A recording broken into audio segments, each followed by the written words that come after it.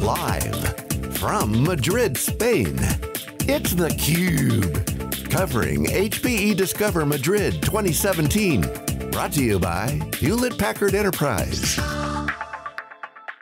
Welcome back to HPE Discover Madrid 2017. This is theCUBE, the leader in live tech coverage. My name is Dave Vellante. I'm here with my co-host, Peter Burris. Jesse St. Laurent is here. He's the CTO of Hyperconverged at Hewlett-Packard Enterprise, and he's joined by Jacobus Steyn, who is the GM of IT operations at KingPrice Insurance in South Africa. KingPrice Insurance, yeah.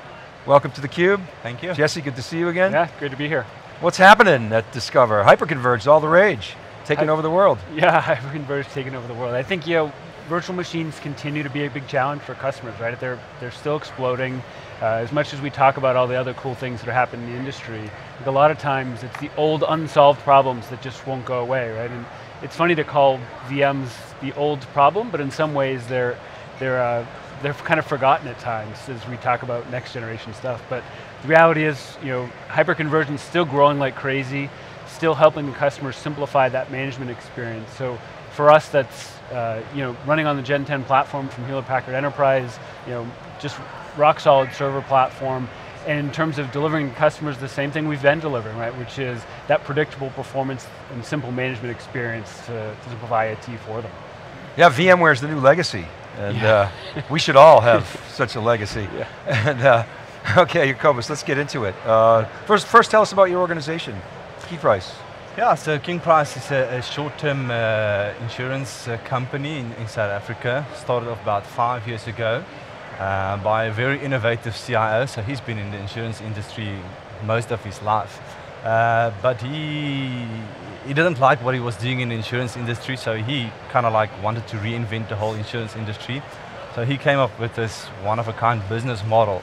And our biggest selling point there is that as your core value depreciates on a monthly basis, so does your insurance premium. And that is our biggest selling point in the short-term industry when it comes to vehicles. And that's really been taking off in South Africa.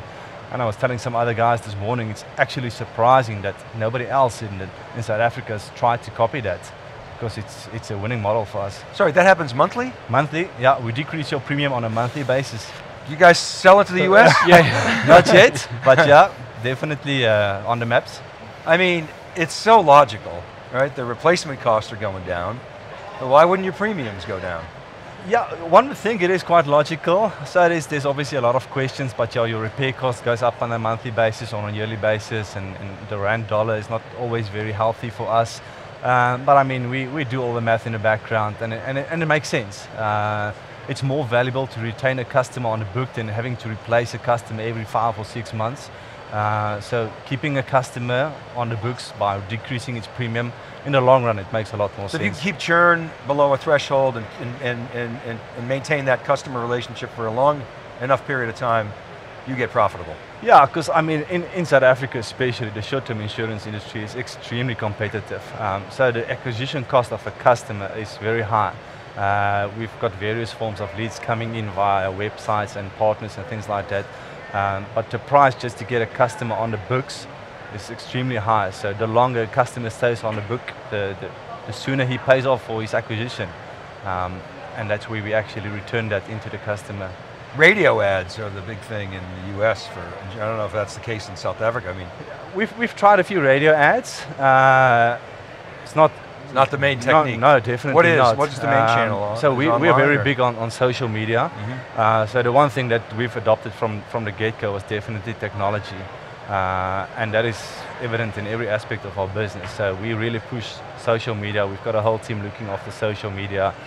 We've got brand ambassadors working at our business. We do some TV ads, but again, that's quite pricey. Some billboards still, yeah, little radio ads, but predominantly. Social's productive then. It is. All right, let's get into it. I love talking about your business, especially disruptors to the insurance business. I mean, it's just sitting there waiting to get disrupted. So let's get into the infrastructure side. Maybe paint a picture for us. What's that look like? Yeah, so when I joined the company about 2.5 years ago, they were just starting with this whole virtualization thing, so it was kind of new to them. Having started up just 5 years ago, there was like 100 IT guys working there, but some of them were working in marketing and some of them were working in management, so it was all over the show. And my main job was actually just to consolidate in that entire environment and get them on this journey. With the competitive of the market, it's really important for us to get proper product to market quickly. And that's one of the challenges I faced from day one, is that our inability to actually get product to market because of a lack of proper infrastructure, the turnaround times in getting environments up and running. And it was literally to the point where we were detrimental to the business. We were causing serious downtime. Business were running major losses almost on a monthly basis because systems were down, they were ill managed. And then luckily for us, we came across the guys from HPE, SimpliVity, and they came in there. We deployed some of their technology on a proof of concept basis in our development space, because that was our biggest burning challenge at that point. The developers shouting for environments and we just couldn't provide that. So we thought, you know what, let's invest this in a development space and see how it goes, and if it works, we'll see how it goes from there. I think they dropped 3 cubes there, commissioned them, started moving the development teams across, and 2 months, 3 months later, when the guys from HPE were there to pick up their POC cubes, we just said, no way guys, where do we sign for this? You're not taking this out of my server room. And from there, just the adoption into the production environment was so quick. We instantly ordered 3 more cubes for the production environment. So there's still that definite split between production and development. And that just allowed us to actually allow the developers again to get almost fresh daily copies of the production environment, to allow them to develop products, to do some modeling against the production environment in their own spaces. And that's really lifted their performance to such an extent that we've now got that whole agile sprint running in 2-week cycles. So we've done some research that suggests that when you bring this kind of infrastructure into the development world, you can actually get as high as 7x productivity improvement in developers. Have you seen those kinds of jumps? Yeah, definitely. The one challenge that we had, so the guys from development were really trying to adopt the whole agile development methodology, but again, the infrastructure was a detriment to them, because they were hoping to have their environments up and running by a Tuesday morning when their sprint would start, but then 2-3 days later, we were still trying to restore copies of the databases onto their environment. So they ended up with 3 days left of their 2-week sprint. So I mean, that alone, the fact that we can have the environments up and running within hours, that's definitely a major improvement for them. And mid a sprint, we can actually just decommission their environment, restore it back for them. So infrastructure is no longer the showstopper in the development team, and it's definitely just taken off for them. Common story, kind of land and expand, yeah. Dev impact, productivity impact. How does that compare? I think it is a common thread. I think one of the other things that happens typically is, from a land and expand perspective, those first systems go in, they're for a POC, they're for a development environment, and the theory is they're isolated. And then what happens is everybody realizes that it's easier to provision, it's more agile for the development team, it's easier for IT, and suddenly the old environment just kind of atrophies, and the new environment keeps growing. So if you look at your environment, you had some traditional infrastructure within your environment. How much has that expanded versus the SimpliVity environment since you went live with SimpliVity?